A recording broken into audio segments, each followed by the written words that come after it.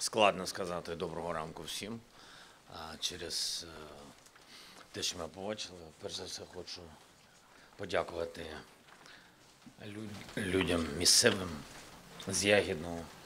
Вони пройшли таке катування, такий страшний шлях героїв абсолютних, від дітей до людей літніх, дорослих, різних, які пройшли. А пройшли, я їм дякую за те, що вони вижили, змогли дочекатись наших воїнів і для того, щоб розповісти всьому світу таку трагедію, яку принесла Російська Федерація, саме російські військові, разом з їх керівництвом, їх президентом, принесла на нашу землю. Те, що зараз ми тут почули, просто трагедія абсолютна, страждання, катування, навіть не просто нелюдське відношення до всього живого. 400 людей в Ягідному, біля 400 людей жило до окупації, і всі люди, 370 людей були в цьому підвалі. В підвалі менше 200 квадратних метрів. В підвалі були 27 днів, вижили стоячи і сидячи. 11 людей загинуло, на жаль, і були малюки, сказали. Зараз свідки, що були малюки 1,5 місяця. І всі ці люди якимось чином в пітьмах, в темряві абсолютні жили, чекали назад Україну, чекали і писали все, що могли в темряві писати, писали прізвища тих людей, хто загинув, щоб їх не забути, з датами, уявіть собі. А діти писали рядки гімну України. Це так важливо, що ці люди вижили.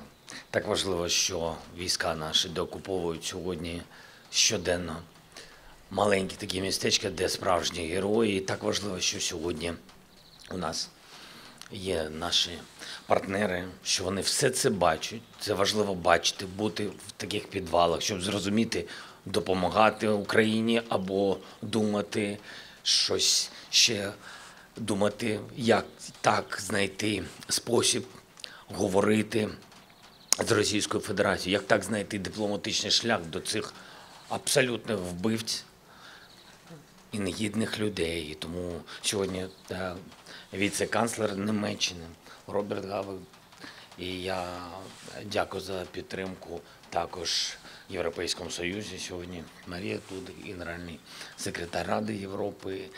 І хочу подякувати також, окрім наших воїнів, всім місцевим жителям і місцевій владі. Кожного дня в цій окупації боролись за своє життя. Можу додати тільки одне, побачивши все це, можу побажати президенту Росії провести залишок своїх днів в підвалі і з ведром замість туалета. Ось, в принципі, і все.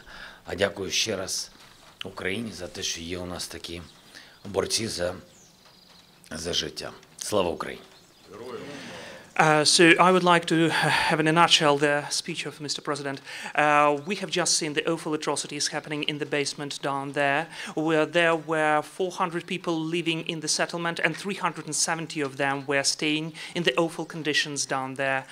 They did not have any lighting, they did not have any medicine, they had to stay for a month and 11 of them unfortunately died. There were little children there, including babies. The youngest was a month and a half, and the little children, even sometimes using the pencils and the paints, were making drawings on the walls, and you can just imagine sometimes they were even writing the words of the anthem on the wall. So of course that was deeply impressive, and I would like to thank everyone who survived. It's very important that they survived here, the residents of this settlement. I'd like to thank all of our international partners who are helping us, who are visiting us today here, and the only thing I'd like to add in the end, I wish the President of Russia to stay till the end of his life in a basement like this with a bucket instead of a toilet. Шановні колеги, є можливість для пари запитань. We have an opportunity for a couple of questions. ABC. Hi, President Zelensky, ABC News. Can I ask you firstly, how well prepared is your military for a major new offensive, and how critical is US support in the preparation the intelligence running up to that event whenever it happens. And can I ask you about what happened in St. Petersburg yesterday, a bomb in a cafe in the middle of a major Russian city. What does that say for you about the situation inside Russia today? Thank you very much. Thank you so much. So many questions and so many news for me for one morning, especially this day, the day of the occupation of this region of heroes. Again, I'm just repeat. What about our movings forward and the occupation movings on the battlefield? You have, I think, more information than I have. I can't sorry share when we'll be ready for very concrete things. But we are preparing. We'll be strong on the battlefield. We'll deoccupy our land, and it's so difficult to say how it will be and when it will be. I can't give you very concrete things because we don't want to give any possibility for terrorists from Russia Federation to prepare for our deoccupation methods and steps, but we will do it, and they have to know it, that we will do it, and they have time to go away or we will kill them. And about St. Petersburg, you know, I'm not thinking what's going on in St. Petersburg or in Moscow. They have to think, Russia has to think about their cities. I'm thinking about our country and our cities. Thank you. Mr. President, I would like to ask you about the German support. Do you expect more German military support? I will be honest, it's not because Mr. Gabik is here. I mean that we need more support, not only from German, from United States, from Britain, from EU, because we want to have peace. But what to have? How to have peace with Russia?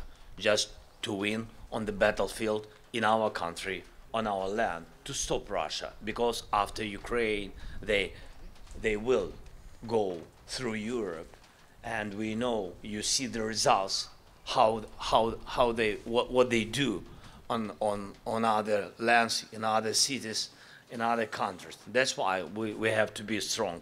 For this, we need tough ammunition. All the number of this ammunition our partners have. So we are just waiting for such ammunition, such kind of Western kind of troops, military. And thanks to everybody, to our partners who gives us and is giving us and gave us a lot of very important things which really saved and will save the lives of Ukrainians. German television, Mr. Zelensky, how much is needed for the reconstruction of Ukraine? And did you receive enough from Germany and Europe? Thank you very much. I don't know the real sum of money of what, because you see that not all the territories are deoccupied. That's why I can't give you real total the money what we'll need. Of course, it's about hundreds of billions, and of course, but first of all, you know that the problem is not only, we are not thinking only about money. We have to think about mental health. We have to psychological things. How to do with this? You see, after such cases, what money? I think there is no any money to give people the same life what they had before the Russian invasion. That's why I don't know the cost of our life. I think we have no the real answer on your question, but we have to work with it. And of course we need money for fast recovery, because now what we have, all our money we have, we push and give all our money, all our budget to the battlefield, to our army, to sailors, and for sailors, for everything. And of course helping for our teachers, medicine, and you understand it. And that's why we don't have money for innovation, really. And I think that it's not enough. If we don't have, that means we don't have enough. That's why we need support of our partners. Thank you. Let's have one last question. Please name yourself. Is there any news on the ammunition deal for procurement by the United States? Have European countries signed new contracts yet ever since has Germany placed the new orders? Well, what about ammunition? What? Can you repeat a bit louder? I couldn't understand. Asking about ammunition from other European countries. Is there any news? Any news about some more ammunition? What? Have European countries placed new orders since they agreed on the joint procurement of ammunition to arms companies? Чи європейські партнери вже подали нові замовлення, контракти на боєприпаси для України? About producing? I don't know.